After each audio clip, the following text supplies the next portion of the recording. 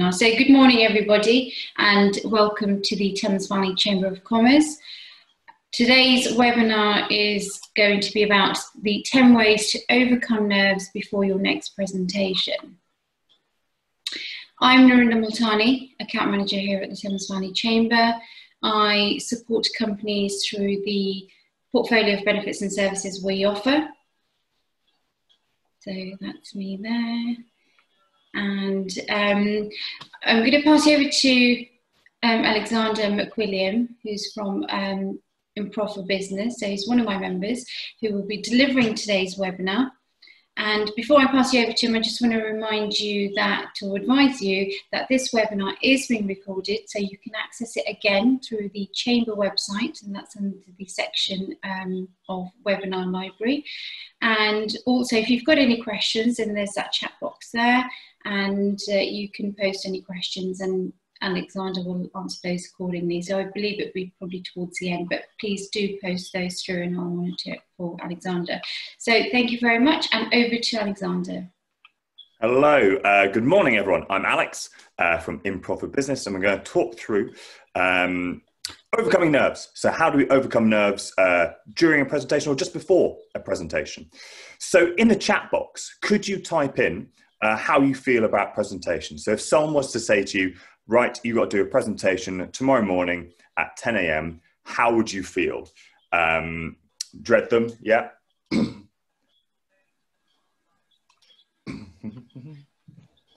Stressed, yeah. Anxious, terrified. Okay, so we're going to talk about always thinking, I'm going to be better now. I love them, great. If you know what you're talking about. So if you got thrown in the deep end, Anna Marie, by going, you've got to do a presentation in 10 minutes on this, you might be a bit terrified, but if you know what you're talking about, you're fine. Less than 30 people, fine. More than I panic. Okay, so today's webinar is going to chat about why we potentially get nervous and some ways to overcome them. So sometimes you might feel absolutely terrified, like, oh my God, I have a presentation. And other times you might just want to run away and just never, ever come back. So why do we get nervous? So I think the main reason is a fear of social harm. So we're getting up stage in front of everyone else. So there's an army of people we're watching, who are watching us, and we're absolutely terrified. We don't know if we're going to be able to cope.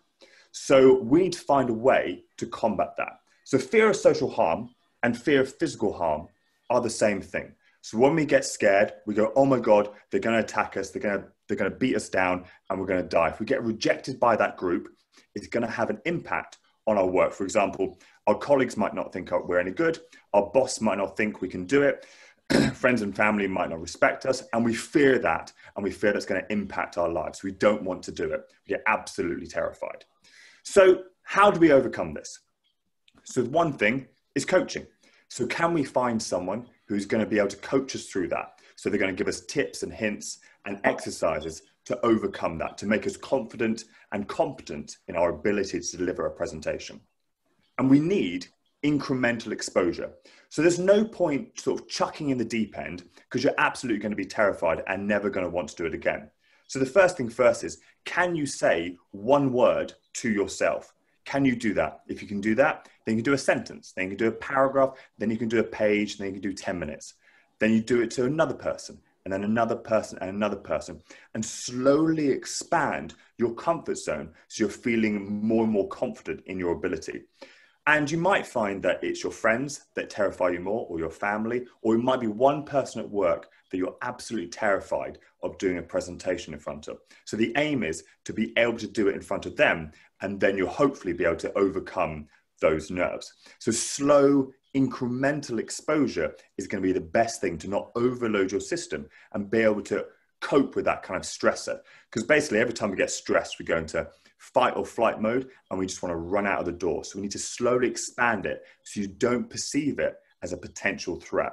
And that's going to take exposure and practice. How many of you in the chat, being honest, if you were to give a presentation, how much do you prepare for it? You can say, 0, you don't do any preparation, you try and wing it, or 10, you methodically prepare every single thing you're going to say. So in the chat, yeah, a little, 6, 5. So we know we're not 10, good Sarah, sometimes. So we know some of us aren't preparing that much, some are preparing a lot. And we need to figure out is if we're preparing loads and we're still getting nervous, then it's something about, oh, we need to practice in that stressful situation. If we're not preparing that much, then we know that we're not actually doing the work, enough work. So actually it's to a degree, we're not putting the effort in. It's like you wouldn't be able to play a tennis match without having any practice. So we need to practice. Practice will overcome part of those nerves. But I've got some top tips for you, as always. First one, reframe your mind. So when we're nervous, our heart starts going, our hands start shaking, we start imagining the worst case scenario. Now, when we're excited, our heart starts racing, and we start imagining the best case scenario. So all we need to do is reframe our mind of going, oh my God, it's going to go terribly, to, oh my God, it's going to go amazing. It might feel a bit weird or a bit sort of one of those affirmations, but actually your mind, if you think about something, it's more likely to happen. It not necessarily is going to happen, but it's much more likely. So I would suggest reframe that mind. Say to yourself, I'm so excited, and give a reason why. Because usually when we're terrified, we go, I'm terrified, or I'm so scared, I'm going to fall on my face. But actually, if we go, I'm so excited, I get to share my idea with the audience. I get to share something I've worked on for ages. So reframe your mind is number one. Number two, no one knows what you've written. No one has a script. No one has your exact speech in front of you. So you could say whatever you like, and no one's going to know if you've said something wrong or not. I think that's something to take comfort in. You could say whatever you like, and no one's going to know if it's right or if it's wrong. So if something goes wrong, take a moment, and then just carry on. No one knows what's going to happen. Second one, breathe. So if you're feeling a bit nervous before a presentation, take a deep breath in and just do a couple of those. Just keep breathing. Because a lot of the time when we get nervous, we start to breathe not very well and we get to panic, and that exasperates the situation. So take it slow and just calm everything. A bit of mindfulness, yoga, whatever you want to think about. Just in for a couple of seconds, hold it, and then out for a few seconds. Now, sometimes we've got all that excess energy. We're like, I don't know what to do with it. So we need to use it up. Now, you could do stuff like this, maybe a bit extreme, but I would encourage you to do things like you could do squats, you could do press-ups, you do a body shake, you do a little run. Obviously not too much that you're going to go absolutely dripping with sweat, but we just need to use a bit of that excess energy up. So, shake it all out, so do a jump, whatever it might be, just get rid of that excess energy, because we can't tell ourselves, oh, stop feeling all that adrenaline. We go, right, okay, just shake it out, get rid of it, and just carry on. Next one, stay hydrated. Maybe not to this degree, that's quite a lot of water, but I would encourage you to have a 500 milliliter bottle of water with you. Drink some before your presentation, have it with you during the presentation. If you need to take a drink, take a drink. It's not the end of the world. Probably don't have one of these, which is like a litre and a half bottle of water with you, because you'll end up going to the toilet. So I would encourage you to stay hydrated, but don't overhydrate. And stay fed. A lot of the times when we're feeling nervous or anxious, we go, oh, I don't really feel like eating. But actually, that's going to make the situation worse. So I'd highly encourage you. I love a good banana or a cereal bar or a protein bar, something to keep you fed, give you a bit of energy and not have an empty stomach, because that's going to make the situation worse. So have snacks, always have snacks. I love a good snack.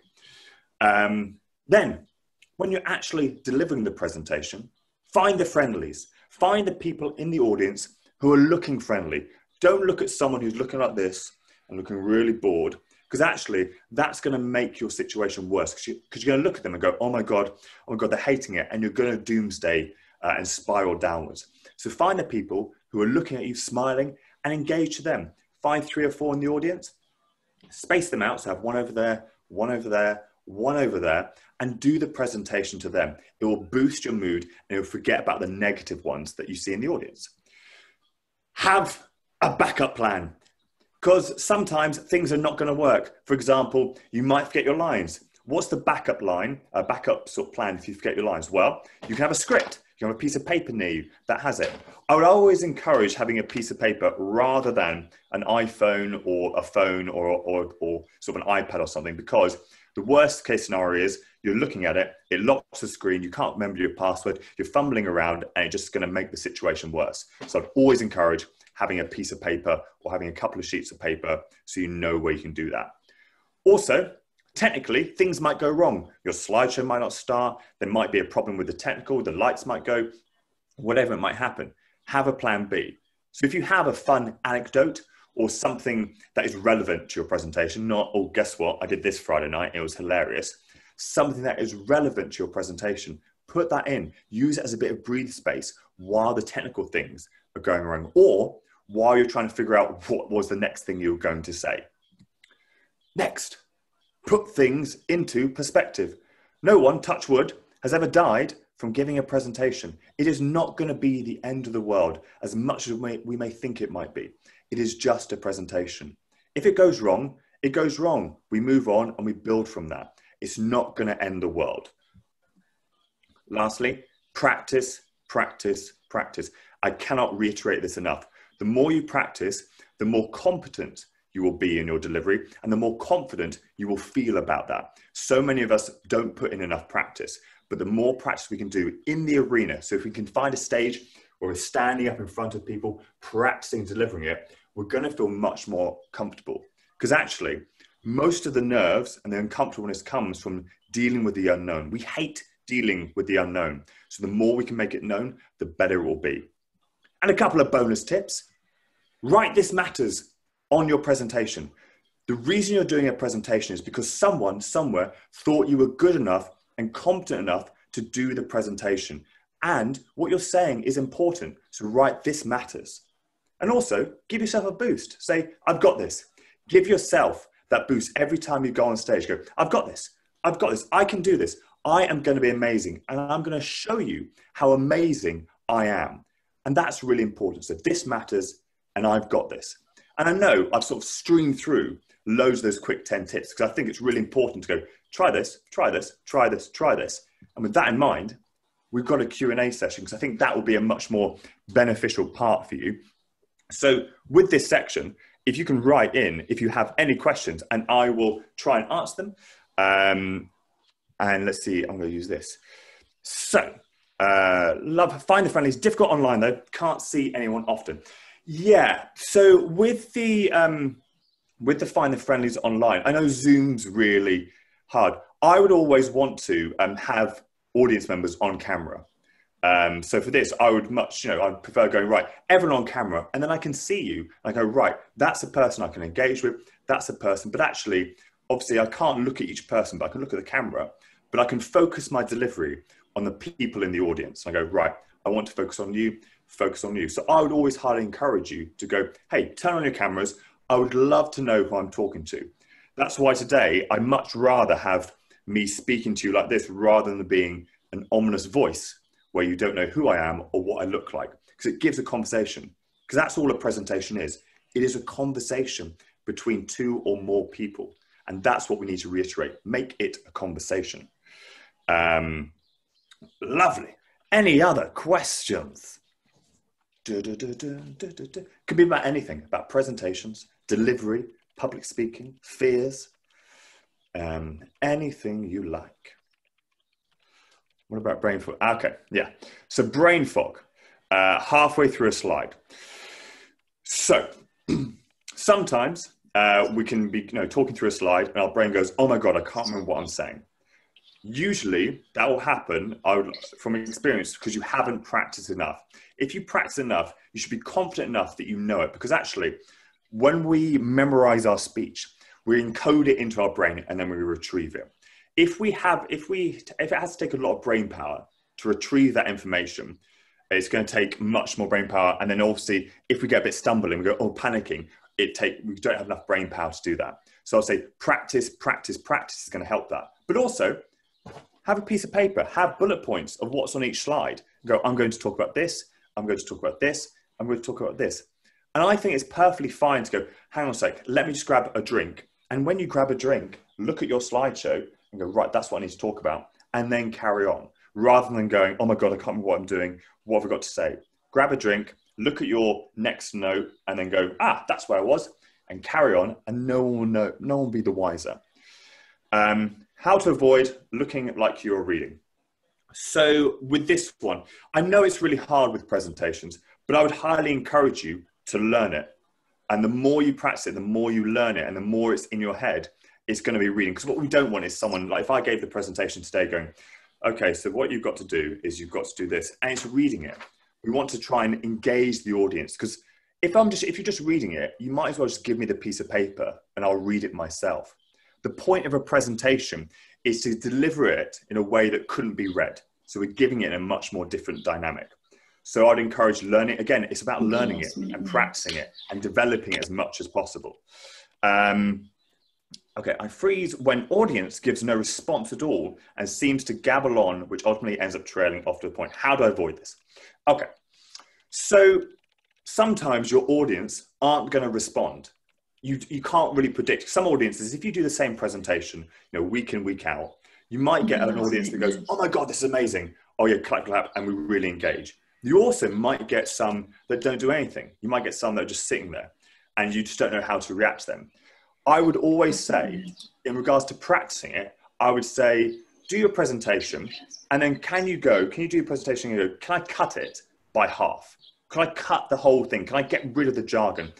Is everything I'm saying relevant to my presentation, or am I rambling on? And the best way to do it is to be brutally honest. So you can do a presentation and say a slideshow and go, for example, you might go, the best way is to stand up in front of an audience and say this, and that's that. So practice making final statements throughout your presentation and see if you can do that and getting it nice to the point. Again, it's practice, practice, practice. Again, the more you experience it, the better you'll become. Because in general, a lot of you probably haven't had much presentation training. You've probably had more training and more experience doing Excel, Word, whatever it might be in your business, because you use that all the time. But how often do you actually deliver your presentations or practice it? It is probably very limited, or a fraction of the amount of time that you use in your other lives or your other parts of your sort of work life. So I'd say if you can, practice, practice, practice. But also, we can practice in our head and we can type it out. But this mouth also needs to practice, because these lips and this tongue is a muscle, and we need to practice it. You can't just, if you're thinking about, for example, playing tennis, you can't just sort of, oh yeah, I'm going to imagine that's how to hit the ball. You have to practice the muscle movement to get it in your body. And I'll suggest the same thing for your lips, your tongue, your jaw, all of that, your body, getting used to practicing. What do you say to an audience if you don't know the answer to a question? Nicola, I think it's perfectly honest to say, I don't know that answer, but I will find out for you. I think it's perfectly honest, because there's no point you trying to lie and blag your way through. Again, it depends on a situation. If you're with a client and they ask you a question, I would say, I will get back to you on that. I think that's really important. But there's nothing wrong in saying, I don't know the answer, unless you're supposed to be an expert in that field. Then you probably don't want to say, oh, I don't know the answer to that. But I think it's perfectly fine. It's perfectly humbling to say, I don't know the answer.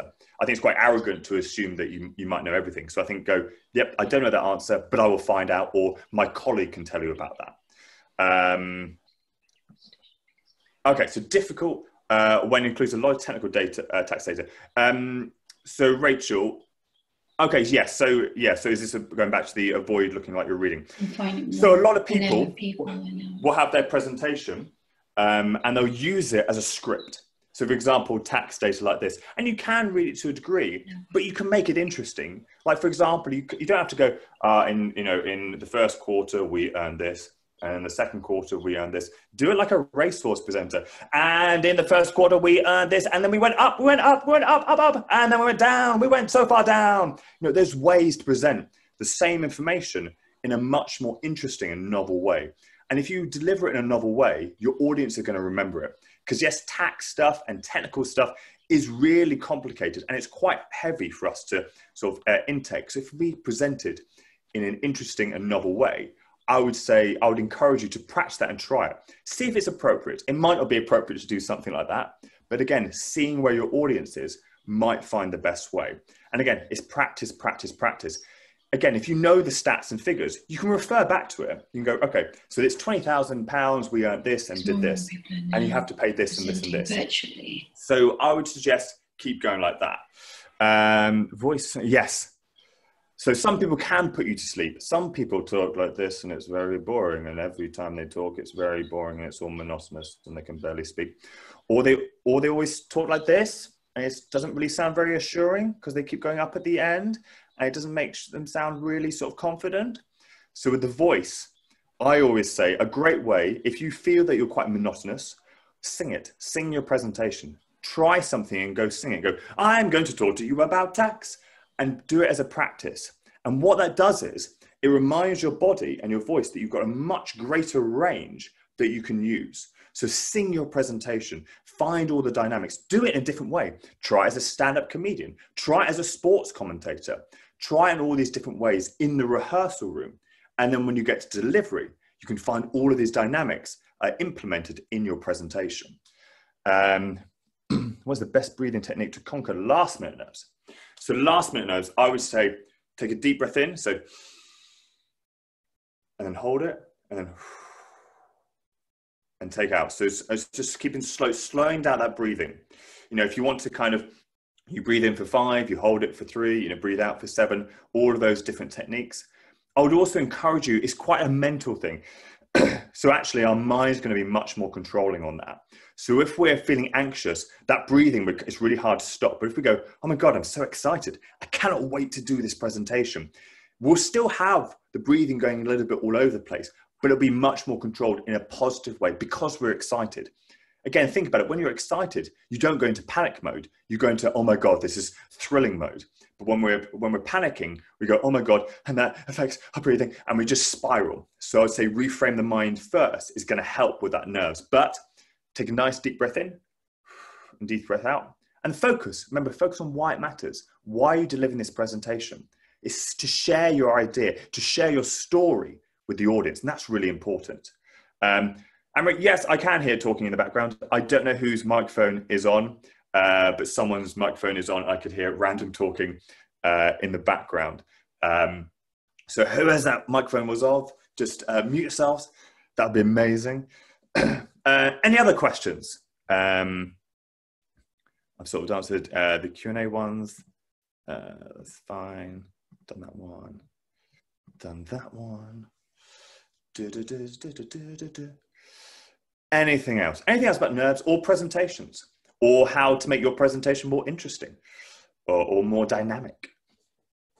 Also, I would highly encourage you to, if you're doing loads of Zoom, stand up. As you can see, I'm not sat down. If I'm sat down, it's kind of quite sort of, I say not to be lazy, but it's kind of quite laid back. I would highly encourage you to stand up because actually that makes you much more engaged in the conversation. You can't sit back. I mean, you could probably lean against a wall here, but you can't sit back and sort of slouch in the meeting. You have to be engaged. Yes, Anne-Marie, I think that's brilliant. I think so. You notice so many people just sort of sit down in their Zoom presentations, and you can see it. And I know people have got headsets on, but if you can, you know, if there's a way to avoid having to use a headset, you know, that would be amazing. Because actually, you sort of look like a sports commentator or something like that. But actually, here I'm having a conversation with you, and it's getting closer and closer to real life. You know, I know, you know, during lockdown we're limited on what we can do, but actually, you know, the more we can make it a conversation, you know, the better it will be. So I'd highly encourage you to stand up, deliver your presentation, and also you have no idea what's, you know, all you need to have is like a small white background, works quite nicely. Some people might have virtual backgrounds, which can work fine, but be careful with the virtual background. You can kind of lose it. Like if I did this in a virtual background, you might lose my hand, or if I picked up like this, you wouldn't be able to see it because it's a weird thing and you'd have to put it here so you didn't lose it.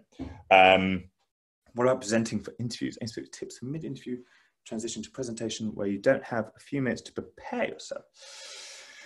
So, with the interview, I think you can be as prepared as you can possibly be beforehand. So for example, if they go, right, you're going to do a presentation, and then at least you know what you're going to do it on. If they give you an impromptu presentation, which I'm guessing is unlikely, but there are ways to prep for that, and that is to practice doing impromptu presentations.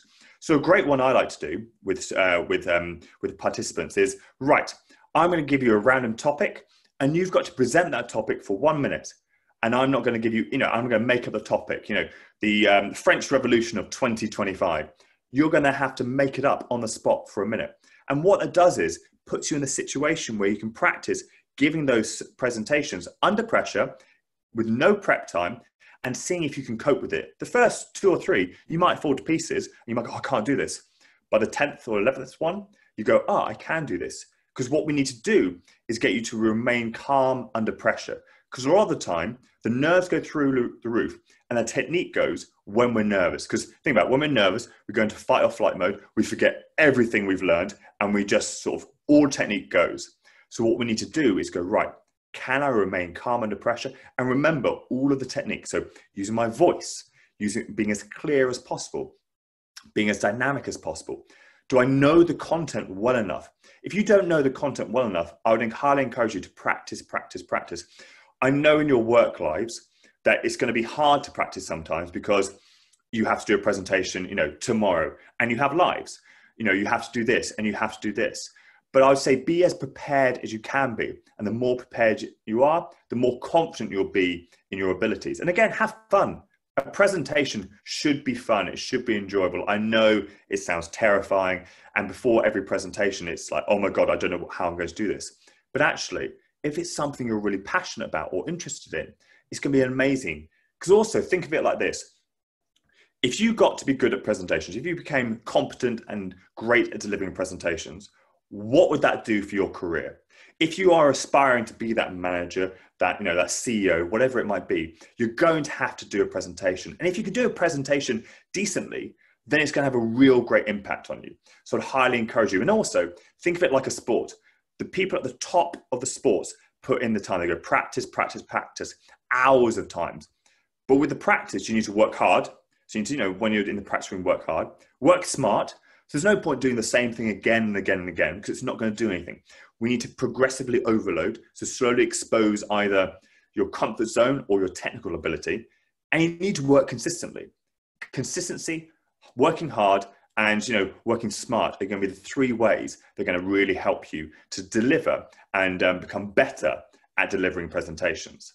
Any other questions? Because I know we've got some time. We've got 15 minutes. Anything else? You can say no. You can say no in the chat. There's any Q&A. I've answered those ones.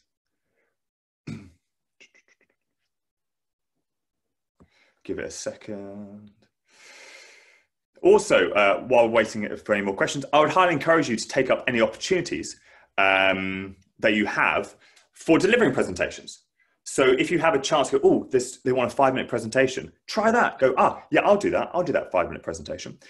Slides, what they do or don't do. So I think a slide, the purpose of a slide is to be able to communicate things that your voice cannot do. There is no point having a text-heavy slide because I'm either going to read that slide or I'm going to listen to you. If I'm going to read that slide, then there's no point you being in the room. So I would always avoid text-heavy slides. There's a couple of exceptions. If you're running a training session where they might have to, they might print off the slides later, or they might go back again and look in more detail. Or if English is the second language, they might find it easier to read the slide rather than you speak it, because some people's listening skills might not be good as their reading skills. So actually having more text on a slide can be beneficial in those instances. But I would highly encourage you to use less words and more photos, more pictures, videos, graphs. Make it visually interesting. Because again, we're supposed to listen to you. You're the main part of it. The slides just add and help. What do you do when you ask audience and they don't? I think so. Jenny, what kind of audience interaction do you ask for? Is it more, raise your hands kind of thing, or can everyone shout out? What kind of thing do you end up doing?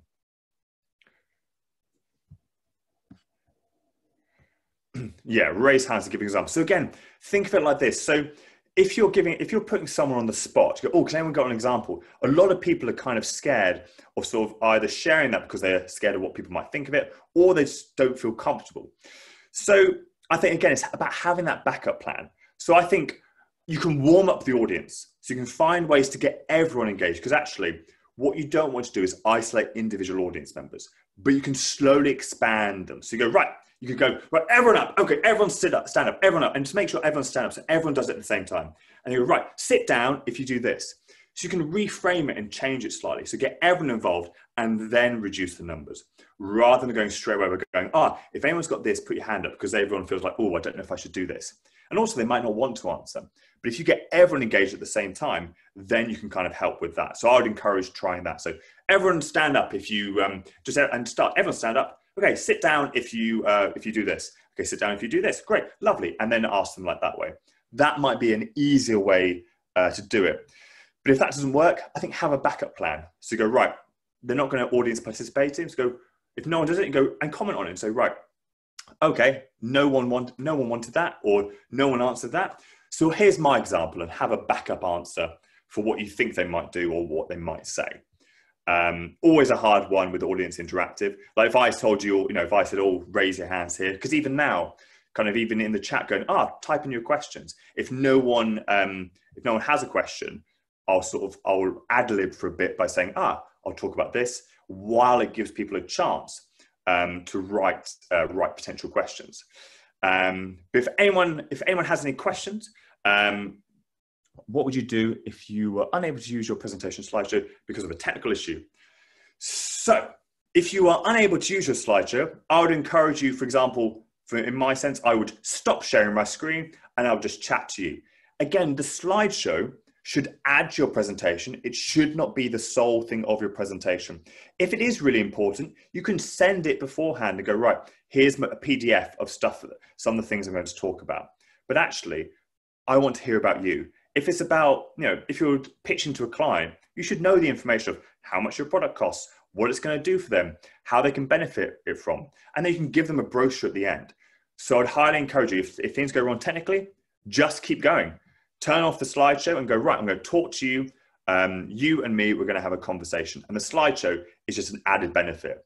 And I think you can say, look, slideshow's not working, but I can still deliver. Because again, what that shows is you're able to, 1, remain calm under pressure, 2, cope with change, and 3, carry on with your presentation because you know the material well enough that you can deliver it without sort of falling to pieces. And that's really important.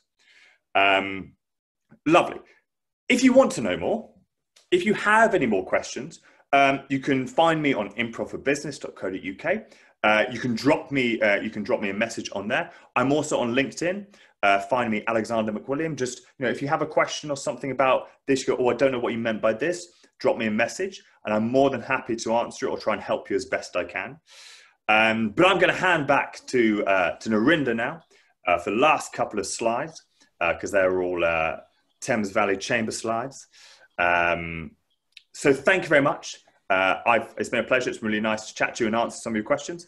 And over to Narinda. Thank you very much, Alexander. Thank you. It's been very educational, and thank you for touching on this topic. It's been very interesting. So just going to quickly touch on some chamber slides, and I'll come back to Alexander in a couple of minutes.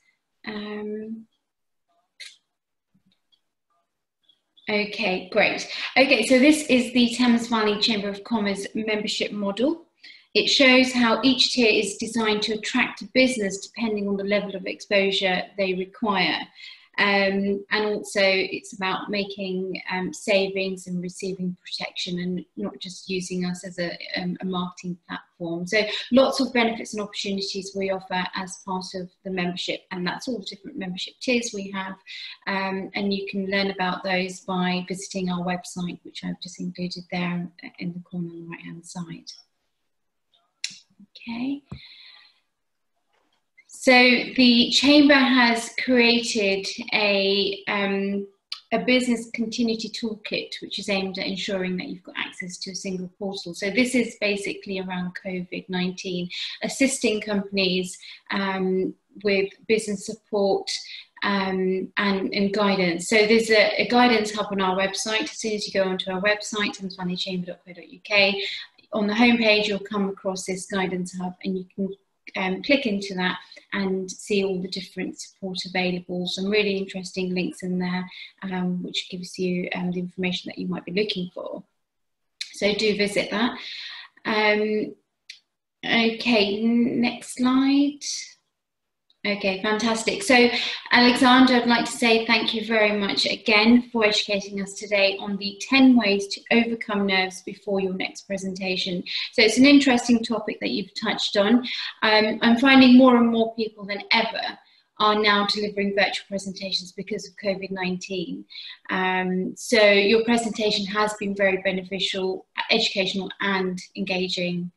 So thank you very much for that. There's contact details there for myself if you would like to contact me regarding membership, and also the contact details there for Alexander McWilliam.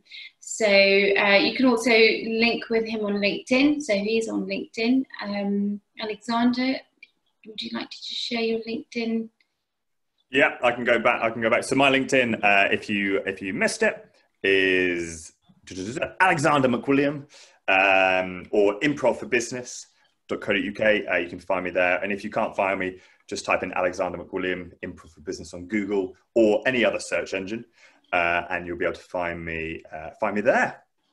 Fantastic. Thank you very much. So just to remind you again, this webinar has been recorded, so you can listen to it again, and you can use the link from the Chamber website to share it amongst your network.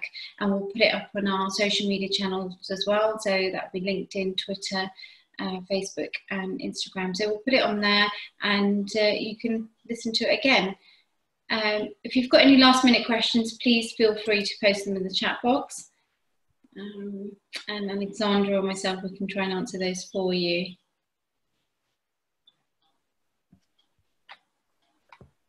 Okay, all good. Great.